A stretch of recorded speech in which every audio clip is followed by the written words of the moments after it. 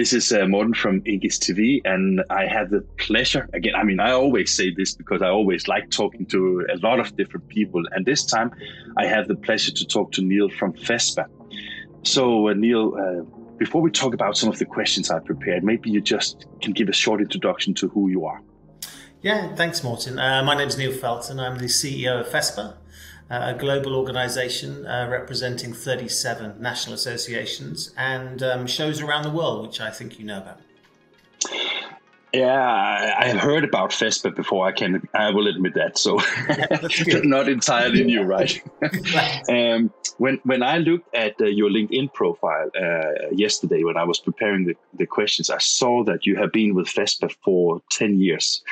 And I was just wondering, first of all, I think it must be quite exciting because from the outside, it seems that FESPA, both as an organization, but also as an exhibition organizer, has grown tremendously. And we're going to talk about that in a second. But do you remember the first time you attended a FESPA show and how it was like for you? Yeah, I do. I had arrived at FESPA. I'd been at FESPA for 2 weeks. And then really? So that was so new. 2 weeks.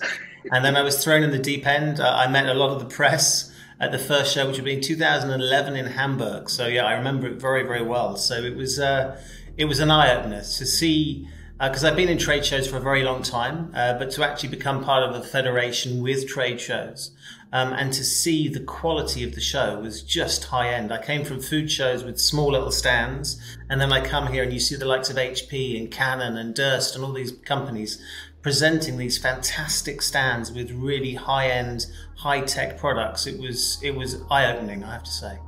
And I can imagine that a combination of fascination and maybe a little bit scared to see the technology that, I mean, I think still a lot of people think of the printing industry just as phone books and newspapers, right?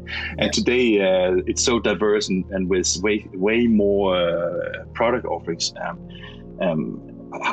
From your perspective again, was that new to you, or did you? I had this image, as many people do, which is completely and totally incorrect, that the print industry is quite an old-fashioned industry. I imagined, various types of print factories, which was completely and totally different. Within about 2 or 3 weeks of me starting at FESPA, I had the pleasure of going to one of the leading print manufacturers or print companies in the UK.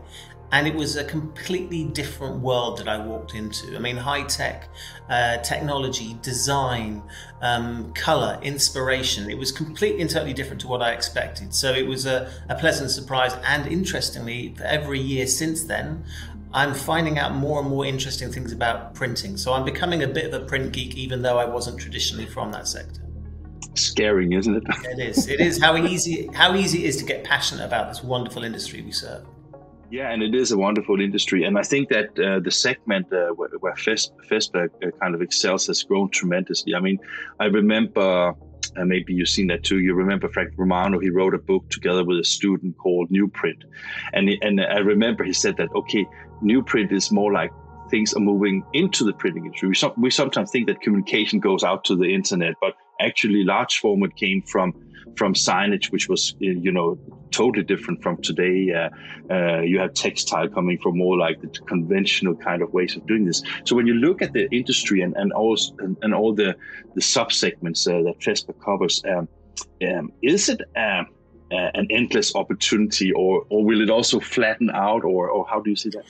I think you've got to look at it that there are many different sectors that we deal with. I mean, we often say that we are a community, but actually we're a variety of communities. And I think each of those has their own challenges, but their own opportunities. So you mentioned textile. Textile's got huge growth opportunity in digital textile, whether that be in interior decor or garments or clothing or whatever. That's a fascinating area. Then you look at the billion-dollar industry, which is the vehicle wrap market, but that's also growing into decor wrap. So there's a whole range of things. So if you say, is it flattening out? I think in certain sectors you could say it's flattening out, but in other areas, textile, wrap, signage, there's a whole range of new ways in which we can grow and build into opportunities. So I think that actually it's more exciting than ever. I was excited 10 years ago, and I'm even more excited now. Must be nice to go work with an even bigger excitement, right? Well, you've got to. If you don't love what you're doing, why are you doing it? Yeah, precisely. As I can hear from you, of course, I think we're both fascinated about the technology and how things are developing in that perspective. One of the challenges that a lot of people see in this industry is how to attract younger people. And I was just wondering, since you are in the FESPA segment, so to speak, is also in textile and maybe more fashion and also shop decorations, these kind of things. Do you think it's maybe easier to attract young people to this segment of the printing industry, or is it also a challenge here? Well, our segments that we represent are certainly the most attractive segments. I would, of course, say that, but the specialty print market. You had to, right? Well, I have to, but it's true. The specialty print market, whether it be wide format graphics for advertising, or whether it be for decor or clothing or whatever it is, they are really interesting areas. I think the real challenge that we have is being able to sell ourselves as well as possible. And there are some incredible things that we do out there. I mean, we looked at the Rotterdam market, where they've got the most amazing interior design with print in there. And if you can start bringing these examples to life, that's something which is really engaging to younger people. But we know we're in competition with many, many different industries. And we just need to keep on showing what the best things in our industry can do. And I promise you they'll get excited, because the majority of people out there in my office, they're all younger, much younger than me, and they are all fascinated by print, but we had to sell it to them, and we need to keep on selling them the power of print more and more. Yeah. We spoke about, before the camera turned on, we spoke about that some of the crises that you have. We spoke funny about all the crises, but I was particularly thinking about the financial crisis in commercial print that changed, using the internet more and more as a sales platform, but not just as a sales platform, but also a marketplace for new business models. Is that something you also see in the FESPA segment? I think it has to. I mean, we had, I was at the Global Summit in Thailand just before the pandemic, back in 2020. It feels so long ago now.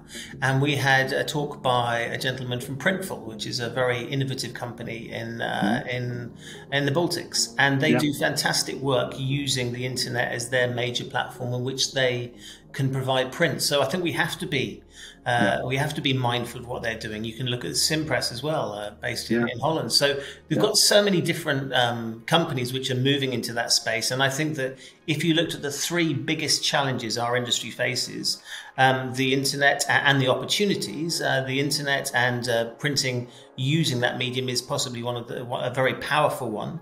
We've also got automation, which is really important as well, and sustainability. Those are the three major topics which I think we'll be discussing and the market will be discussing for years to come.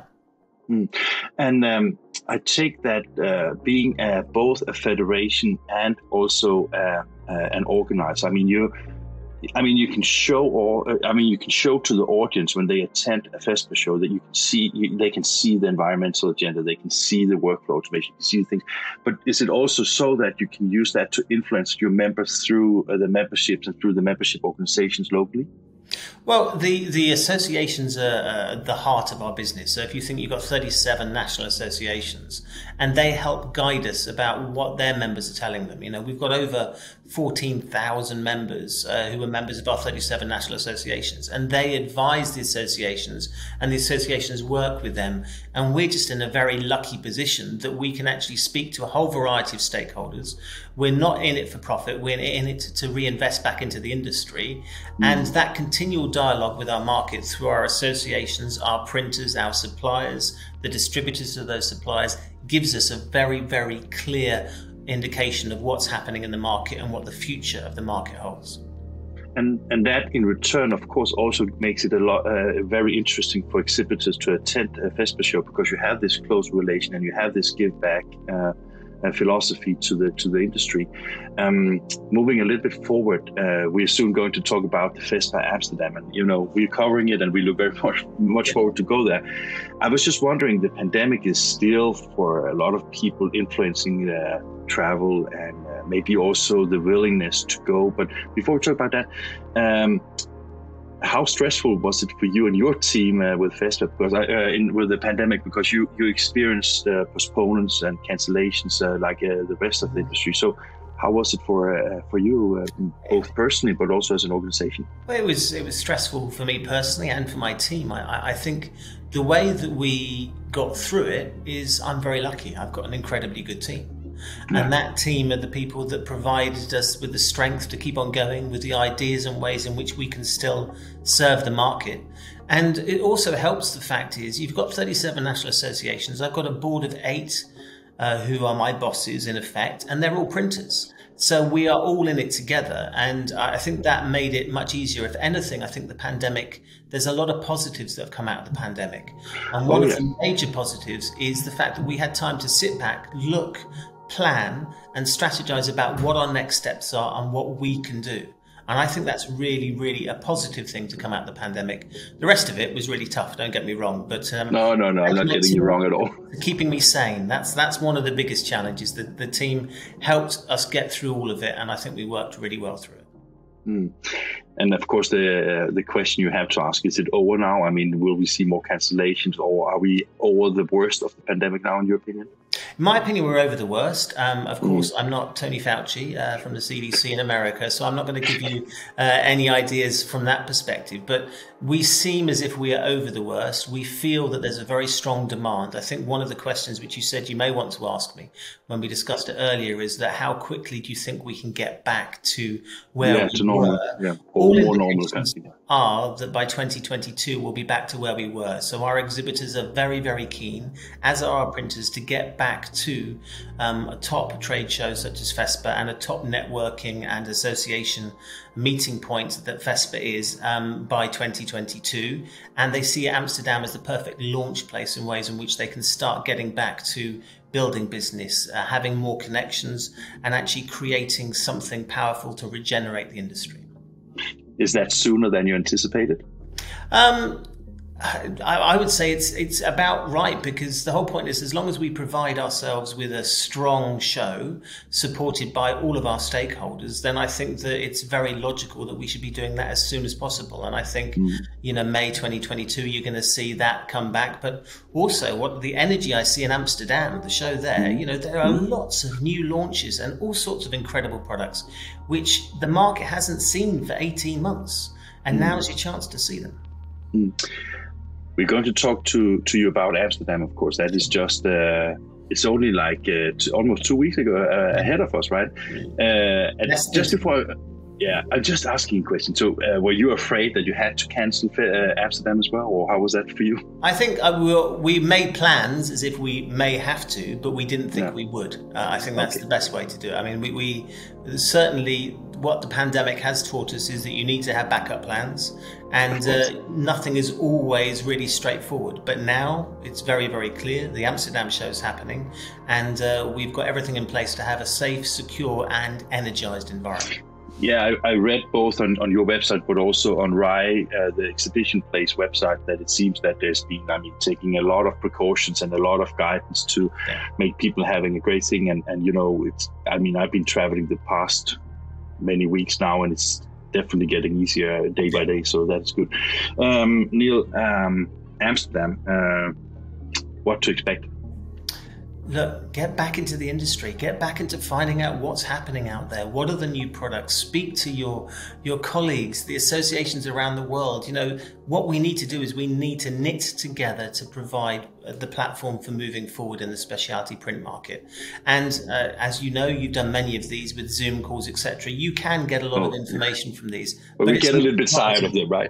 Sorry? We get a little bit tired of all these. We get a bit tired of it, and I want to speak to people. And the best example I can give is that we had a strategy day here, about a month ago or so, and we had everybody in, and we had in person.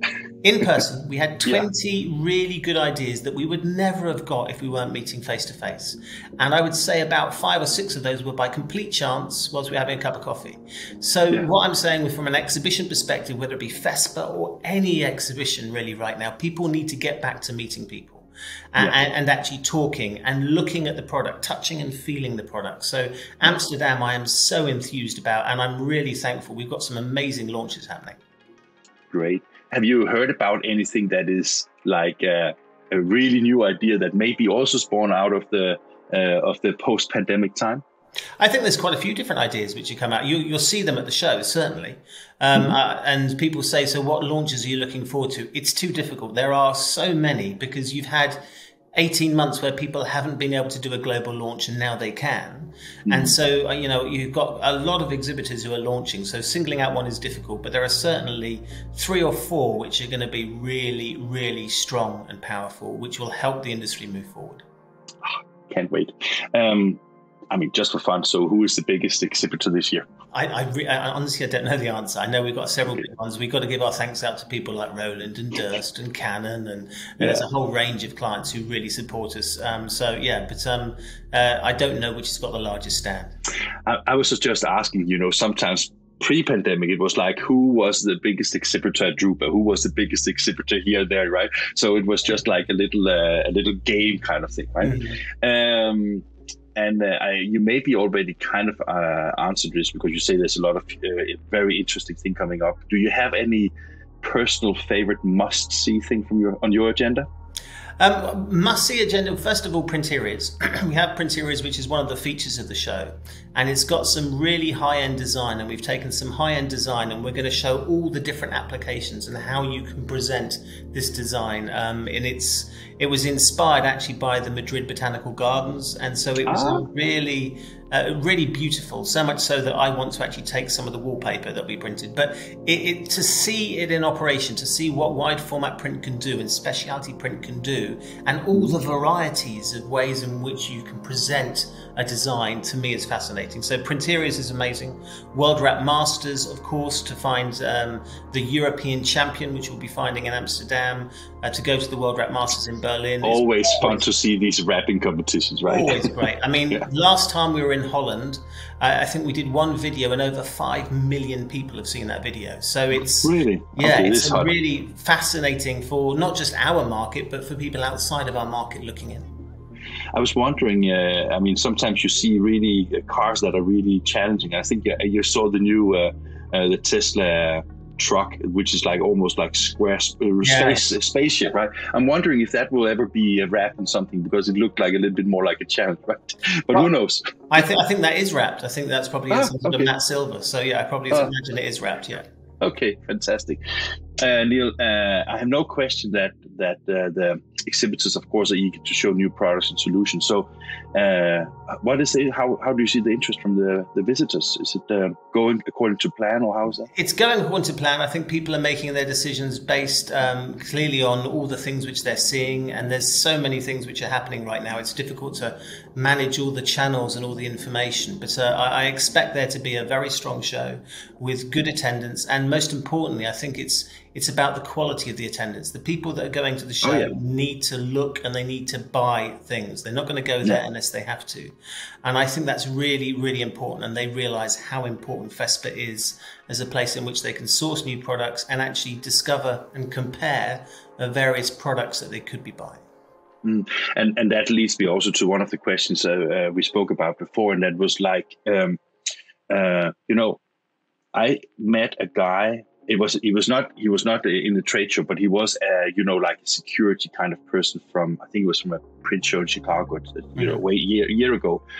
And he said to me, there's something these organizers forget when they always talks about numbers. And it is that in the 70s and the 80s, it was a party for the printing company to go. So they were 10, 15, 20 people per potential buyer, right?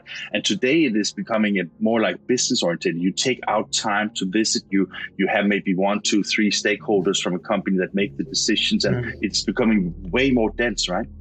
Well, it's about return on investment. For our exhibitors, it's about a return on investment in making sure that their products can get across to the market, not just selling it, but promoting it, in creating their brands. So return on investment for them. But for the printer, it's about return on investment for them. They need to make big decisions about what they're going to be doing moving forward.